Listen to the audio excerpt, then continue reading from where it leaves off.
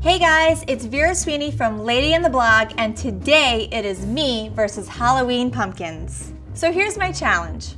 My family went to the pumpkin patch. We picked up some pumpkins, but now no one wants to carve them. So I came up with two great hacks. Let's get right into the first one. Hilarious no-carve pumpkins that look exactly like your family. The first thing that you need to do is paint your pumpkins a ghostly white. So grab some spray paint and go to town.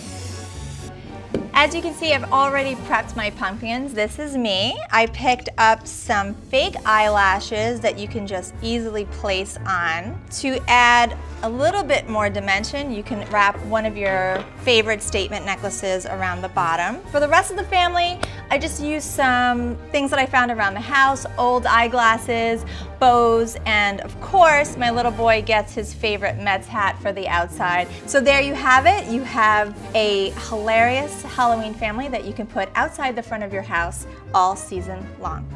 On to our second hack, and I am super excited about this because we get to use power tools. Okay, so first what you have to do is you have to put some holes in your pumpkin, 1/2 inch deep and 1.5 inches apart. And you want to follow the seams of your pumpkin so you can get a lot of lollipops in. And when you're done doing that, by the magic of video, you have your final look, and your pumpkin lollipop holder will be the talk of the town.